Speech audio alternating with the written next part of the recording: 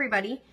So I've gotten a lot of requests on how I actually do my graphic sample labels. I did a video a while ago explaining how I used to do them, but now I do them this way. And a lot of people have expressed interest and told me that they would be interested in learning how I do that. So I thought that I would actually just take a video and show you guys how I do it right from the beginning with my next batch that I'm doing up today. So yeah, stay tuned, and I'm going to meet you guys on my computer screen, and I'm going to show you guys how I actually get the labels done up. And then after that, I will show you guys how I actually do the bagging. To make these, you really don't need much at all. You're obviously going to... You don't need much at all. You're obviously going to want to have some samples done up. I don't have any that aren't already packaged, but of course, however you do your samples, you're going to want to have some samples ready to bag and label. Then you're going to want to have a stapler, some sort of baggie to put your samples in, and print it yourself business cards. Now, I use the AVERY brand business cards just because I find that they're the easiest to use program-wise for people who aren't as tech savvy. They're also fairly cheap. They come with 250 cards per package for just under $10. And the actual programming for designing the business cards themselves, I find, is very simple. When they come out, as you can see, they're good quality, and I know that you can't feel them, but it's just the standard cardboard. They're not too thick like the actual Vistaprint business cards, but they're really good for this type of thing. And one thing I do want to point out before we get started is no matter what actual version of the business cards you're using, you're going to want to take a look at the number that it has in the corner and in the bottom, because each product is a different number, and you're actually going to need to reference to that number later on in your designing process. So again, just make sure that this number is somewhere where you can easily reference it, or you have it memorized before you actually go to start. So your first step is to go into www.avery.com.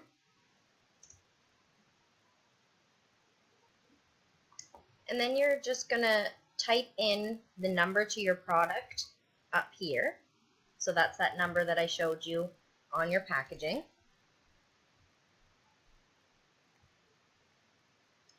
And it'll actually show you the product, so you can click on it.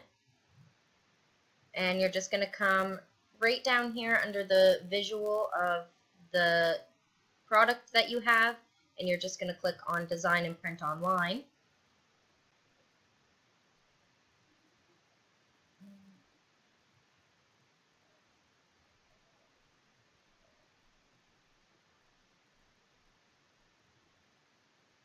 And what it'll do is it'll have all of the options for the different kinds of layouts for the product that you have. So all of these are going to be the same size, but this one here is going to be the horizontal design, and it's going to be just one-sided. This one here is going to be the horizontal design, and it's going to be double-sided, so if you wanted to have a design on the front and the back. These two here are the same. It is the double-sided, only it is the vertical design. So for these specific labels, we're going to be doing the vertical design to make it easier. So we're just going to select the product, and once you click on it, it's going to bring you here to a bunch of pre-made designs, and we don't want those for this video, but if you aren't very tech savvy and you don't think you're creative enough, you could always select one of these layouts and just go from there.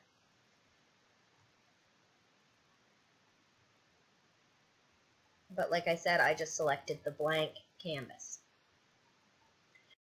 So depending on how many samples you're going to be doing of each scent, you can come over here and you can edit all of the labels the same, or you can edit individually one by one. So for my specific sample, since I'm recycling my testers, I'm going to be making 5 samples in each scent.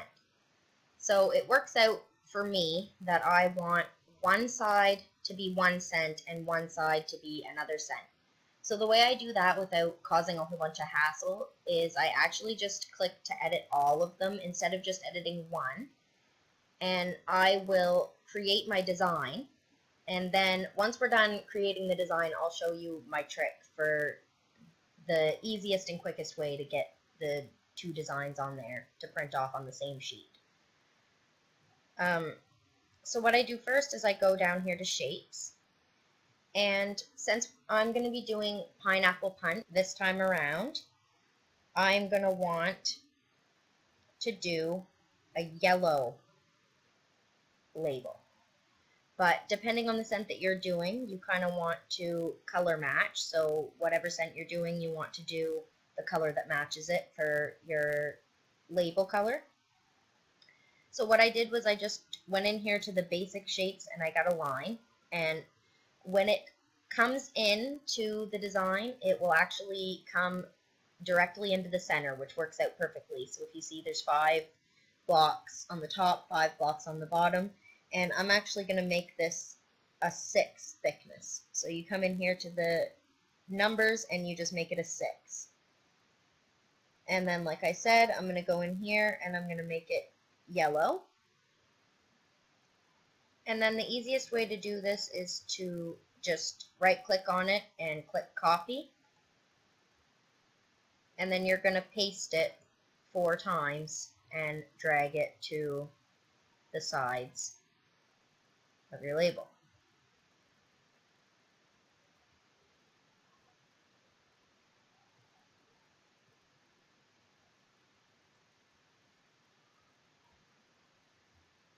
And what this is doing is it's creating the shape for me so that I can easily figure out what is going to be on the back and what is going to be on the front of the label. So I already have my images pre-made for the contact section, so I'm going to do that first. So what you're going to want to do is you're going to want to make yourself an image that displays your contact information.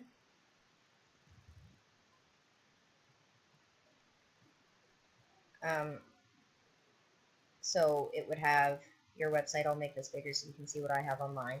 It would have your name and your website and your phone number and all that and how they can order. And so I have that pre-made just to make it easier, and you're just going to want to flip it upside down, and I'm not going to fit it yet because I also have a pre-made design that says, like what you smell, contact me or order online. And I have that in black so that I can also color match that with whatever scent I'm using. And I'll also show you guys how I do that. So I will fit this to the label. And then if you notice that the white is kind of overlapping the text, you can actually come over here and click to set transparent color and click on the white, and that's going to take away your white background. So I do that, fit it, and I usually do it to be about 2 cubes for this saying, and then I will fit my contact information so that it looks nice.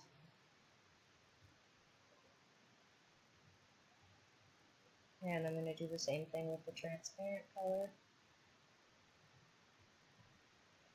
And then, of course, we need our Scentsy logo. So I'm going to grab that, flip it upside down, and position that as well.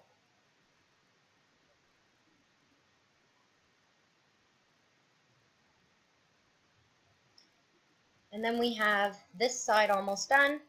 And what I'm going to do to change the color of this is I'm just going to come here to change color. And I'm going to take my little brush and click on the black area. So now everything in that black area is going to be changed to the color I choose. And what I usually do is make the color a little lighter than whatever color I have the background as. But because it's yellow, I don't want to go any lighter because it probably won't show up. So I'm going to leave it as this yellow. And then on this part, you're going to want to do your scent description.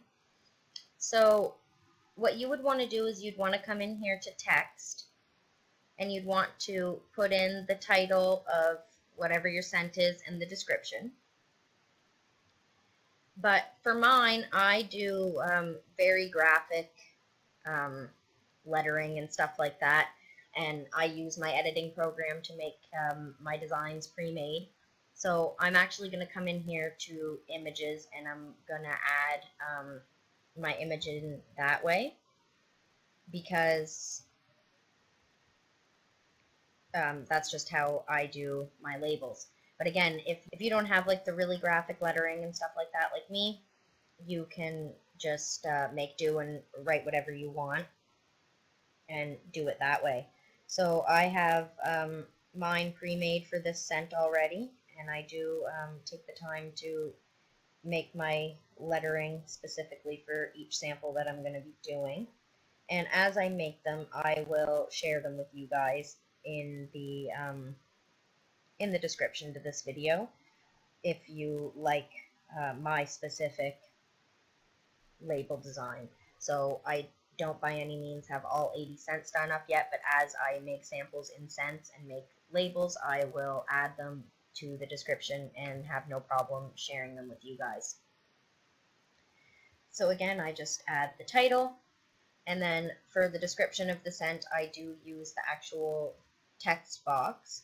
So what I would do for that is I just go to my website and I type in the scent that I'm doing the sample for, and then I just copy and paste the description. And if you highlight your text, you can come over here and you can change it. And I always do my descriptions in a nice bold but plain black font. And you'd want to play around with the sizing to make it fit your design, but since I've done this so many times, I know that I want my description to be a size 9.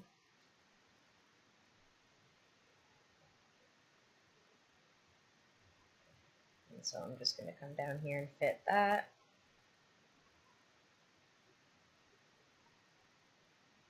And then again, I always add a nice graphic picture down here of the bar, so you can just save whatever kind of design you want for your bar image. But for mine here, I made up a cute little pineapple Scentsy bar, so I'm going to be using that. So I'd add that in there and fit it to the design. Now because of this long stem, it's not fitting as perfectly as the other bars usually do, but that's okay. So I'm just going to put it there. And then I add another text box, and that's where I put the smell me, warm me, just don't eat me.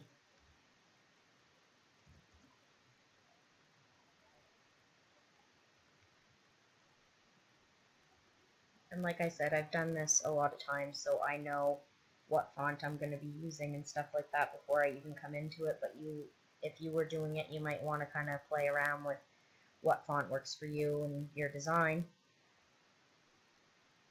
And I always keep this orange just so that it'll be consistent with all of my designs. And then again, I'm going to size this, and since I've done it, I know that it needs to be a size 8. No, 9, sorry. And I'm going to position this down here, and then I just add another small text box, and I put wax sample. And that is always this shade of purple. And it goes 8. Position that right down here. So then you have your outline for your label. And like I said, I'm going to be doing a different scent on each row. So what I used to do is I used to do it like this, and then I would come in here to edit one, and I would just kind of change up the color in this and replace this with the scent name and scent description for the scent I'm using and add the picture of the bar. And I would do that individually for all 5 and change the colors of the border and stuff like that. But I've found it easier this time to now just come in here and actually just completely clear these bottom ones.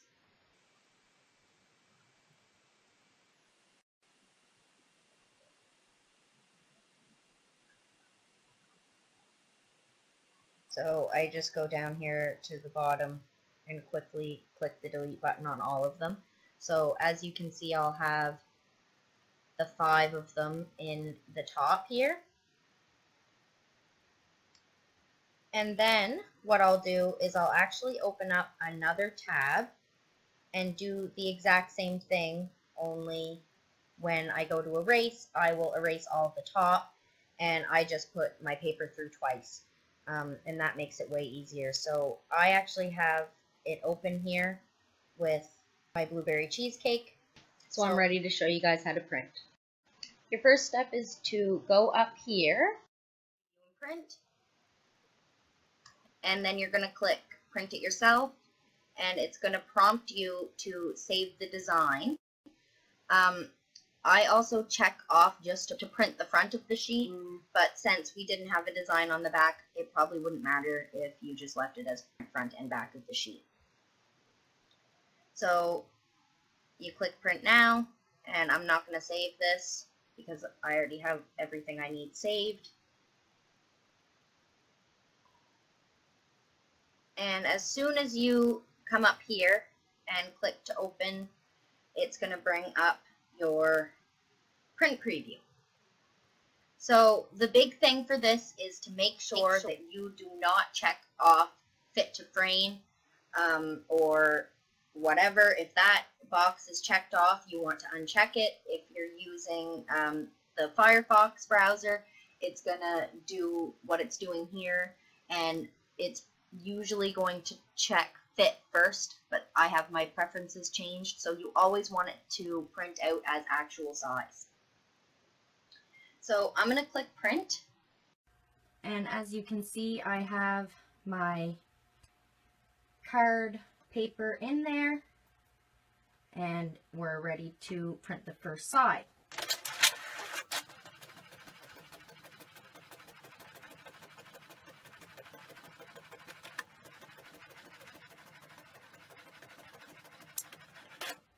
And once that first side prints out, you're going to want to put it back in.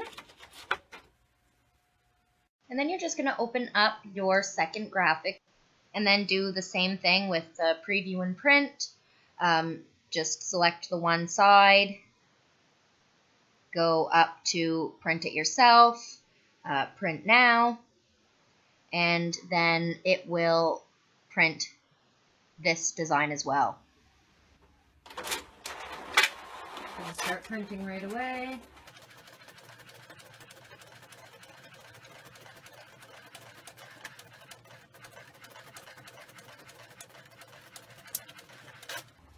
And then, as you can see, we have 2 rows of different scents. So while I wait for my samples to set, I usually do this part to get my labels all ready. So what you actually want to do is, of course, you want to break off the edges of the cards.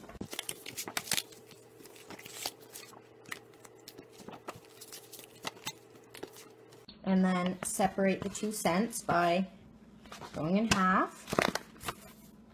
And then, of course, you just want to individualize each label.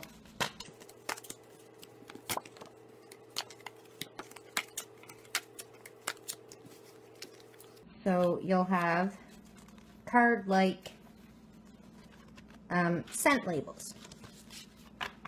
So what I do then is I just take each one and just fold it right in half on the blue line. And I do it enough so that there's a little bit of blue at the top on each side. Of course, I just do that with all 10 labels.